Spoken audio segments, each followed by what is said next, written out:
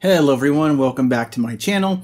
Today we're going to take a look at a repeat visitor to my channel, and so that knife right here, this is the Smith and Wesson OTF. This is the 10th generation Smith and Wesson OTF they've released, and I actually made a video on this knife almost exactly 3 years ago. So back in 2018, I made a video on this knife, and the reason why I'm talking about the knife again is because looking at my channel's analytics, that is actually my most viewed video. So it is without a doubt the most popular, video on my channel.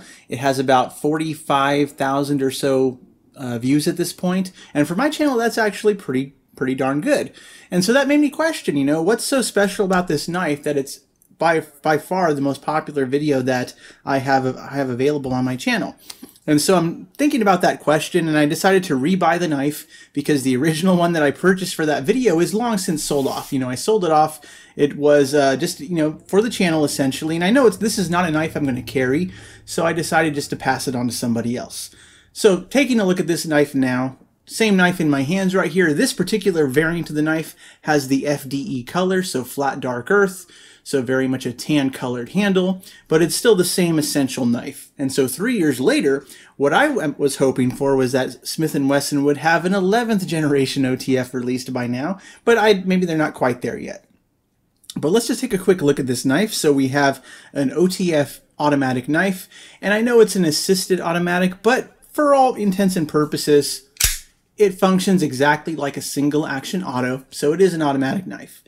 It has the little switch up here to release the blade once it's deployed, and you can just snug it right back in the handle. So very simple to operate. Can easily open it and close it one-handed. I know in my last video I didn't mention that, but there you go. Fairly simple, just get a low grip, grab that slider, bring the blade back down, lock it in place. So with the lock in place, the knife will not deploy.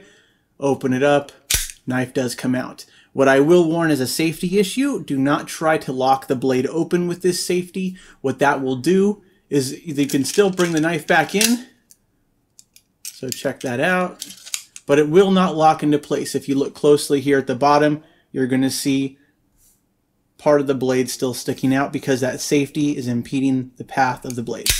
So make sure that that safety is not turned on when you are retracting the knife. But that being said, this knife is a fairly thick knife. It's a fairly heavy knife. It's a 3.5-inch blade, AUS 8 steel. Let's take a look at the thickness. I'm going to choose the thinnest part of the handle right here to measure. So let's just put the measurement to the test. So about less than 17 millimeters at the thinnest part. So it's still a fairly thick overall handle. So for an 11th gen, if Smith and Wesson is making another OTF, I'd like to see them thin that down a bit if possible. The aluminum handles, the steel liner right in there does add to the weight. So this knife does come in at 6 ounces. So a 3.5-inch blade, 6-ounce knife. If that's too heavy for some people, so be it. I think most people aren't going to notice it once it's in the pocket. And with the pocket clip right here, I will mention it is, of course, not reversible in any way, shape, or form, but you also cannot take off the pocket clip without fully disassembling the knife. And you can see the screws right here on the pocket clip. They are threaded in there, but they're reverse threaded, so they are screwed in from the bottom up. So you would have to remove this top scale and flip it over and remove the pocket clip that way. So they obviously intend the pocket clip to be part of the knife, so just keep that in mind too.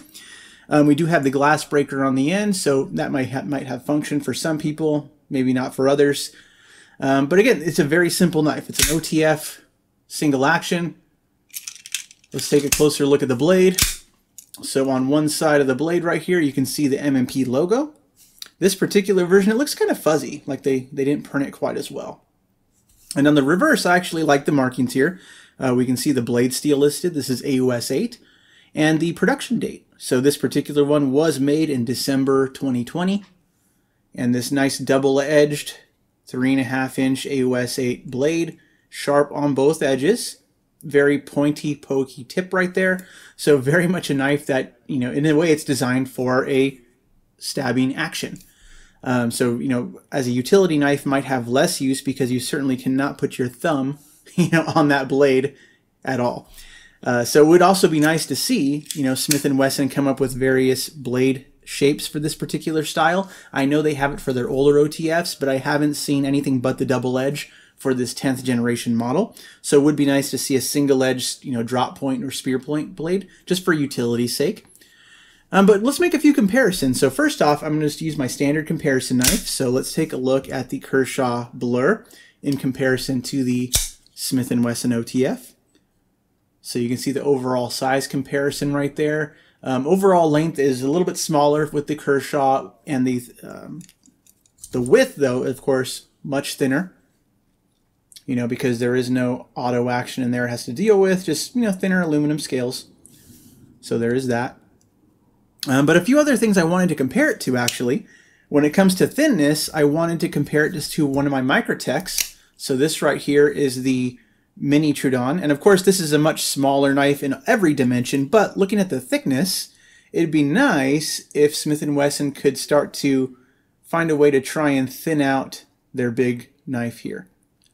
Because if we can get this Smith and Wesson OTF just thinned down a little bit, that would be a real good step in the right direction. You know, so this knife definitely must be popular. You know, I get a lot of views on it. I'm sure it sells very well because it's in full production so long after it was released. And again, the question is why? I have a few theories, and you can agree or disagree with me in the comments below. But number one, it's a Smith and Wesson brand. And so that's not a great knife brand. In fact, most Smith and Wesson knives outside of this knife here are complete junk. Do not buy any Smith and Wesson folders thinking you're getting a great deal, because they're all Chinese-made garbage, low quality. This one's really the exception. This one is made in Taiwan, if that makes a difference. But the fact that it's an OTF, you can tell they put a little bit more thought into it, and as a result, it's pretty high quality. So the Smith and Wesson name brand, I think, is drawing in the majority of buyers, because the people who buy this knife are not going to be knife people. They're going to be people who may be in the gun community, maybe are looking for a name brand of something they recognize when buying a knife, and Smith and Wesson just, you know, checks that box right there. So I think that's one of the biggest influences right there, is the brand name Smith and Wesson. Number two, it's an OTF knife. It's an automatic knife. It looks super threatening. It looks very aggressive, and it costs, this knife costs $40. So it's not, you know, a Microtech. It's not a Benchmade OTF that are going to cost into the $200+ range.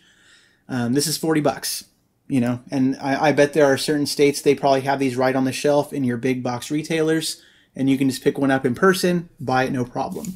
I think that's leading to a lot of the success of this particular knife, is just its availability, its name brand, and its price.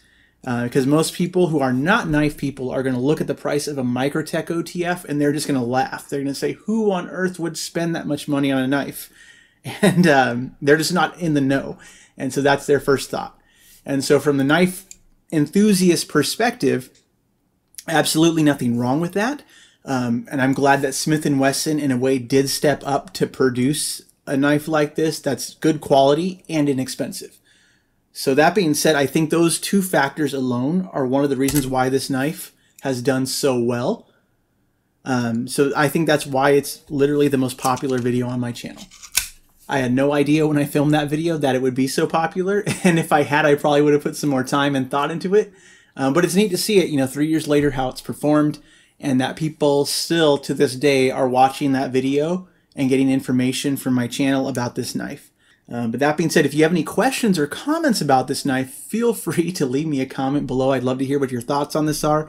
I'm just kind of excited to bring it back onto the channel. You know, maybe I'll hold on to this one for a while. I'm not sure. I know I'm not going to carry it, but it's such a cool conversation piece. You know, maybe it's worth keeping for that alone.